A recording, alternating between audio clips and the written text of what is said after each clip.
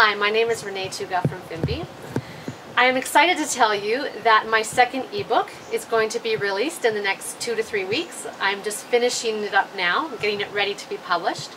And that is an ebook about meal-sized salads, eating a salad as a meal.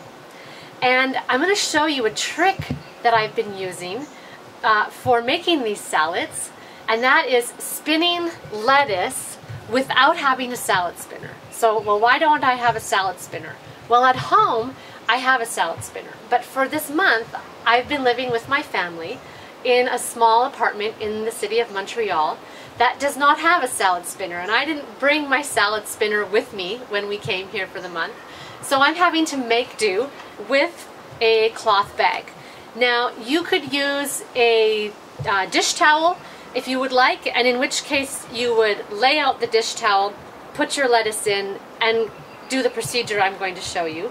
However, I have a nice produce bag that, you know, I take shopping with me when I go to get produce. This one is good. I find these cloth ones are good for apples and pears and those kind of fruits. And I'm going to use this bag for spinning my lettuce dry today. So I've already washed my lettuce. This is 2 heads of lettuce, and our family will need 2 heads of lettuce to make a meal-sized salad for our lunch. So I take my bag. It's best if your bag is or your dish towel, if you're using a dish towel, if it's not too tightly woven, because what's going to happen is you're going to put wet lettuce in here, and we're going to be spinning this thing around, and we want the water to be able to get out. So if it's really tightly woven, it's not going to spin out as easily. So this particular weave is nice. It's not too tight, and it lets the water get out. So I'm going to fill my bag. Oops, 5-second rule. I will fill my cloth bag with lettuce. Now, I have 2 heads here, and I find if I do 2 heads at once, it's a little bit too much for my bag to hold, and the salad, I should say, the lettuce doesn't get as dry as I would want it to be. We just don't want to have all that water in our salad. 5-second rule again.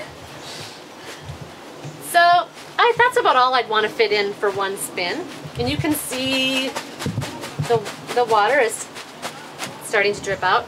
Now this is the fun part, and you want to make sure that there aren't people around, because they would get a little shower. So you take your bag.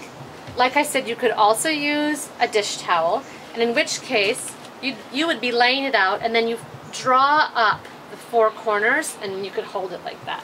This is easier though. And I'm going to give it a spin.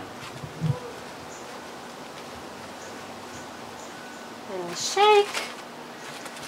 Oh, and then sometimes I'll spin the other way. So my left arm is not as strong, so I'm going to go back to my right. I'm going to spin it. And a lot of water goes out of the bag.